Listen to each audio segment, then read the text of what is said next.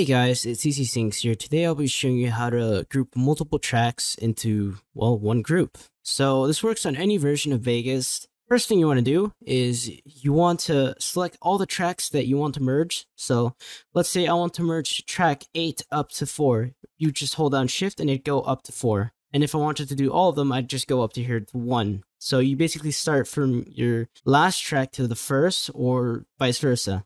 Now, another issue that I've noticed when merging tracks, if you say you hold Control to select specific tracks, I'm going to select 6 and 4. And then if you decide to hold Shift and click on another track, it tends to crash Vegas. This happened to me multiple times, well, twice when I was recording and testing this.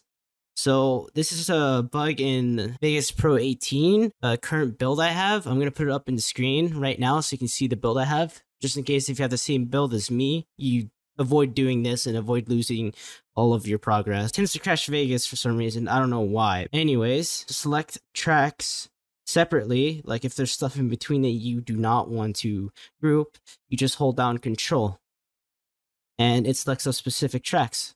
But anyways, if you want to merge all of them, what you have to do once you selected your tracks, you just simply right click on one of the tracks. You can't right click down here, or you can't right click up here. You have to right click on one of the tracks. It can be any. And then you go to track group right here and go up here to group selected tracks, click on it, and you should see this pop up. And this means your tracks are grouped.